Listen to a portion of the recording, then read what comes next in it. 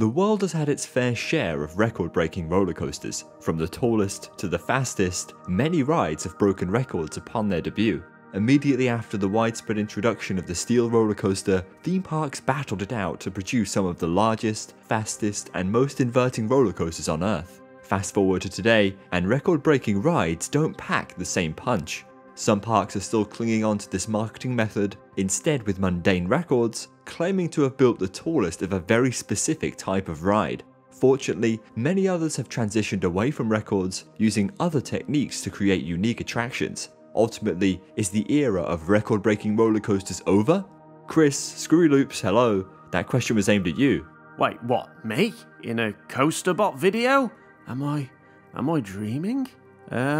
Parks across the globe seem to be squeezing records out of absolute nonsense lately, whether it's Steel Vengeance's fastest airtime hill of any hybrid coaster on the planet, or Taron's 116 intersecting moments. Records just aren't having the same impact anymore. Have roller coasters reached their penultimate limit? Will we ever see a ride faster than Formula Rossa and taller than King Dakar? The answer lies within Six Flags Saudi Arabia, of course. Maybe, maybe not. Help me out here, Harry.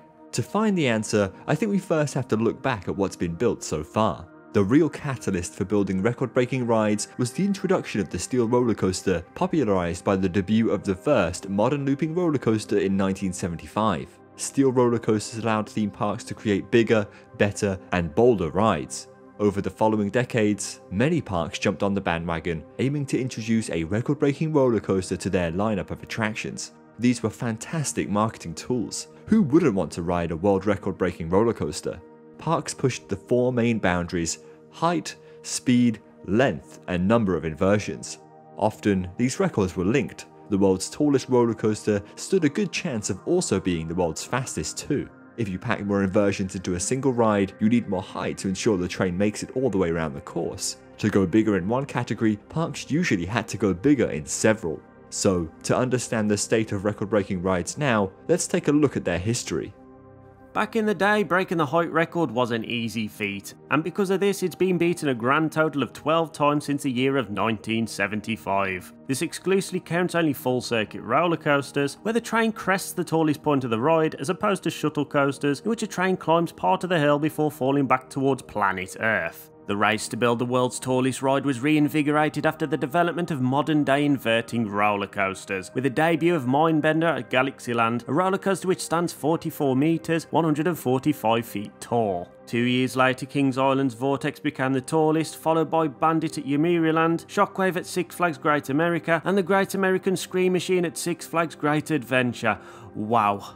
Then, in May of 1989, Cedar Point's new roller coaster eclipsed the record. Before this, most of the height increases had been incremental, with each ride being 1 or 2 metres taller than the last. Cedar Point aimed to blow the competition out of the water by constructing Magnum XL 200, the world's very first hypercoaster, a ride measuring over 200 feet, 63 metres tall, and oh my god on the acrophobia scale. This thing was huge! However, it wasn't long before another park jumped in on the hype. Blackpool Pleasure Beach built the big one in 1994, a ride less than 3 metres or 10 feet taller than Magnum XL 200, which was shortly followed by Fujiyama at Fuji-Q Highland, becoming the tallest in 1996. But in May of 2000, Cedar Point were laughing as they yet again took the record by building the world's first giga coaster, Millennium Force, standing at a colossal height of over 300 feet, 92 metres tall. Okay, now this thing is huge.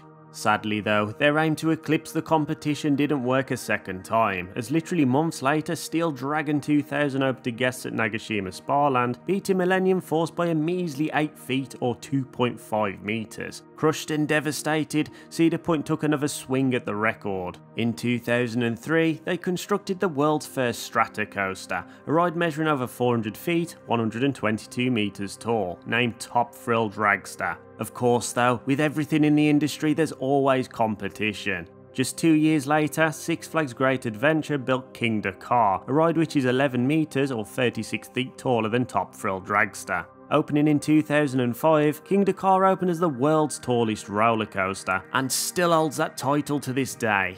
Initially, it was all about pushing limits. How tall can we actually build a roller coaster? But as the record developed, it's become about cost. Kingda Ka cost a whopping $25 million to build.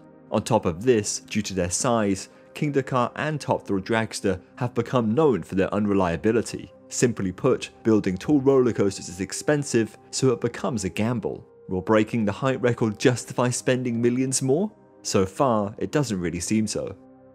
Naturally, the speed record has been linked to the height record for decades. Since 1975, the world's speed record has been broken 12 times, starting with Screaming Eagle at Six Flags St. Louis in 1976, a ride which travelled 100 km per hour, 62 miles per hour. This was followed by the Beast at Kings Island, American Eagle at Six Flags Great America, and Bandit at Yomiuriland. Then, Cedar Point built Magnum XL 200 in 1989, which took both the height and speed records. 2 years later, Kennywood built Steel Phantom, a ride shorter than Magnum XL 200, but faster due to having a much longer second drop. Fujiyama then opened to the public as the world's tallest and fastest roller coaster, similar to Magnum. However, the speed record changed in 1997. Prior to this, the speed record was almost an afterthought. Rides that were taller just happened to be faster. But Dreamworld's Tower of Terror changed the game. It featured a launch to become the world's fastest. The ride used magnets to accelerate guests from 0 to 161 km per hour, 100 miles per hour in several seconds before sending them into a large spike. This launch trend would go on to continue with new launch methods. Dodonpa at Fuji-Q Highland became the world's fastest by using a pneumatic launch system.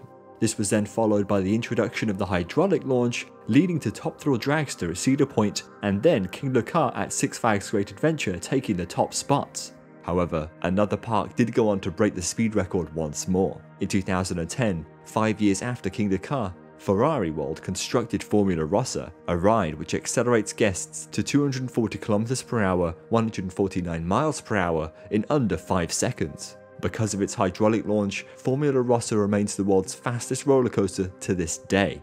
Pushing the limits of speed doesn't come without its evident drawbacks. The faster a roller coaster goes, the quicker you navigate the layout, ultimately resulting in a far shorter experience overall. Whilst you may be breaking speed records, these come at a very expensive price, and typically people want more than a 5-second experience. Most stratas are over before you can say linear synchronous motor system, for God's sake. Formula Rossa actually tries to get around this by slowing the train down moments after it reaches its top speed. Sure, call it a cop-out, but there's no denying that launch still kicks all kinds of Intamin buttocks.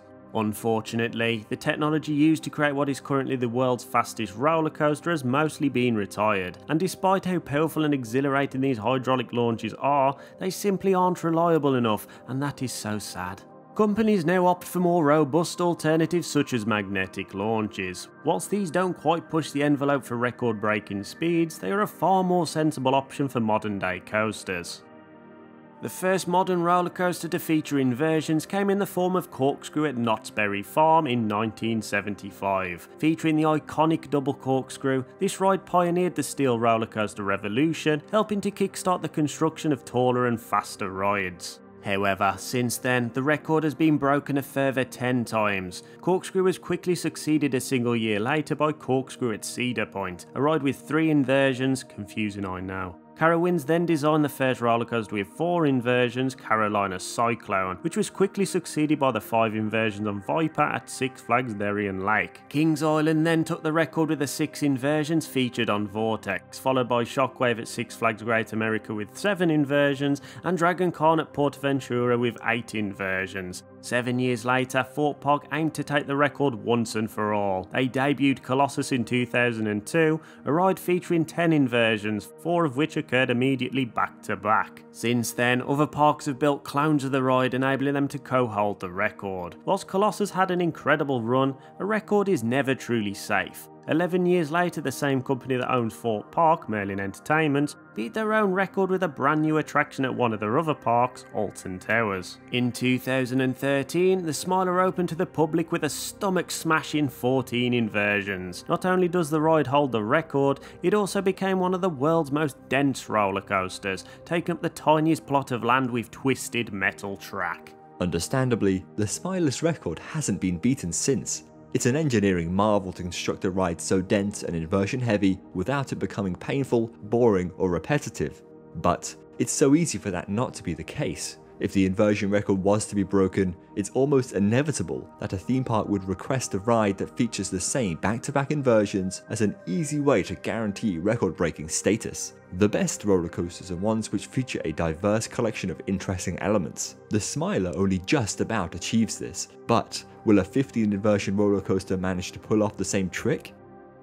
Despite being such a simple premise, the record for the world's longest roller coaster has only been beaten 4 times since 1975. Kings Island took the record in 1979 with the Beast, a ride measuring 2,243 meters, 7,359 feet long. 12 years later, the Ultimate at Lightwater Valley was born, featuring a wonderfully weird and long layout. Then, in 1999, Daidarosaurus at Expoland became the world's longest. Originally, the ride opened in 1970 featuring 5 different tracks. Over time, these tracks were closed, leaving only 2 remaining. Then, in 1999, the park decided to combine the tracks together, creating a single, super long roller coaster. Just a single year later, Steel Dragon 2000 at Nagashima Sparland opened to the public. Measuring a huge 2,479 meters, 8,133 feet in length, Steel Dragon currently remains the world's longest roller coaster and one of the tallest ever built. Its extremely impressive size cost a huge $52 million to construct, partially due to its location in an earthquake-prone region of Japan. But seriously, what is the point in this record? As we mentioned before, speed has a big impact on how long a ride feels, right? A shorter ride might have a huge duration simply because it's painfully slow. On top of this, owning the record for the longest roller coaster is extremely costly. Every single extra meter of track adds to the overall cost of resources, maintenance, and just think of the paint jobs. My god. Why parks would want to break this record, I will never know. I can completely see why this has only been broken 4 times and unlikely to be broken again anytime soon. Unless you own a small park in the middle of North Yorkshire, the ultimate. All of these record-breaking roller coasters are applying for their pensions because they are getting old. The height record hasn't been broken in 15 years, speed in 10 years, inversions in 7 years, and length in 20 head-banging years. That is older than the original iPod, remember those? Yet, theme parks still market their roller coasters as record-breaking, but what on planet Earth are they breaking exactly? Let's be real, theme parks are now building the world's tallest, fastest and longest of said specific type of roller coasters. Take Steel Vengeance at Cedar Point for example, the ride allegedly broke 10 records. 10! Became not only the world's tallest, but fastest and longest hybrid roller coaster. That's a ride which uses a combination of wood and steel, in this case steel track with a wooden support structure. Yukon Striker at Canada's Wonderland shamelessly claimed several records as well. It became the world's tallest, fastest and longest dive coaster, a type of ride which suspends guests over the edge of the first drop before allowing them to plummet vertically towards the ground. In both cases, these records were miles from the real world records, yet their respective theme parks market them as record breakers to attract more guests. It isn't just Cedar Point in Canada's Wonderland doing this though. It's become quite the norm across the entire world to throw in these kinds of buzzwords and selling points. Many theme parks across the globe now aim to beat the records of the specific type of ride they're building, giving them an additional tool to market the new attraction with. Anyone for the world's tallest Big Apple coaster? Anyone? I think that's a no-go, Chris.